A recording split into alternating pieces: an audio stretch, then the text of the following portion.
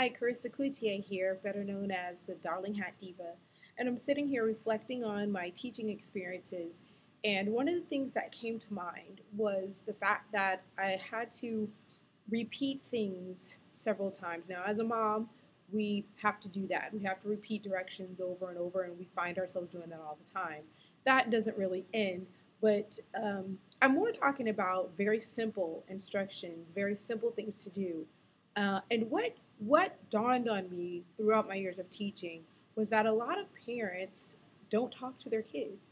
You know, they send them home, they sit them in front of the television, and it's understandable because we're all tired when we get home from work or whatever we do during the day. To have to then be on the clock, so to speak, with our kids is very difficult to do.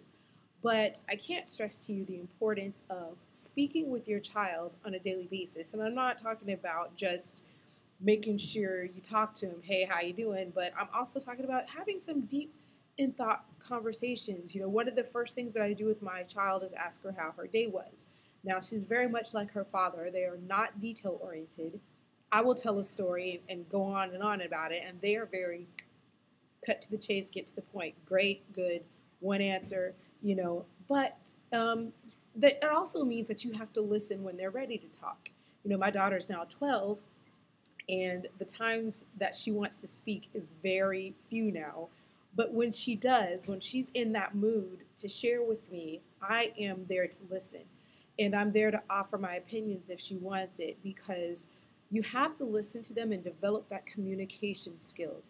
So many kids today lack communication skills. They are having problems communicating with other people and other adults. And some of that we can attribute to the internet, you know, with texting, with chatting. And so the need to communicate face to face has gone down in our society. But it's so important because those students, those kids that learn how to effectively communicate, they become the leaders, they become the managers, they become the presidents because they're able to communicate and work with other people very well. So I just encourage you as parents, as moms, to make sure you're talking to your kids and having in-depth conversations with them on a daily basis. And when your child is ready to talk, be the ear and be there ready to listen. So I hope that helps someone out there. And with that, that's all I have for today. Stay classy. We'll see you next time.